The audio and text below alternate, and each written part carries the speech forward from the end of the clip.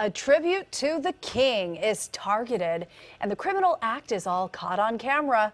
A freshly painted mural of LeBron James has already been vandalized. Yeah, and there's a pretty strange story about what led up to it. KCAL 9's Chris Holmstrom is live in Venice with the details. Chris. Yeah, hate him or love him, LeBron James is coming to the Lakers, and fans here, they're hoping that means some more championships. All hail the king. We're talking about LeBron James. This mural in Venice is getting a lot of attention after the superstar announced that he's coming to the Los Angeles Lakers. I love it. I love LeBron. He'll be a great asset to LA. I think he's the greatest all the time, personally. But not all Laker fans are excited.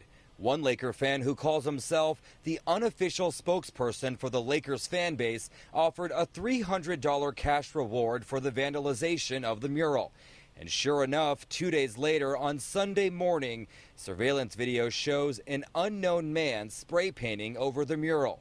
This is what it looked like after. It was no king, La Fraud. It's 3-6, which was his finals record.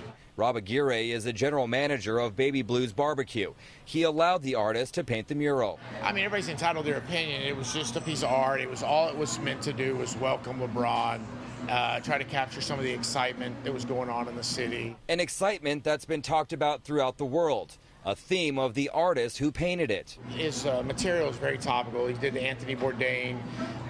It got a lot of response. He did one for Chester Bennington. Stuff all over town is really well received. Not to mention, the artist is a huge sports fan and has painted many athletes in the past, like this one of Kobe Bryant. But now it's LeBron's turn. Hundreds of people coming out to take pictures.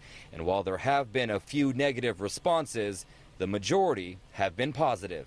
We're going to make it to the top. Yes, we're going to make it to the top, where the kings belong, right? Yep. Yeah, a lot of excitement out here. The manager tells me that they are checking other surveillance cameras in this area in hopes of catching whoever did it. Reporting live in Venice, I'm Chris Holmstrom, KCAL 9 News.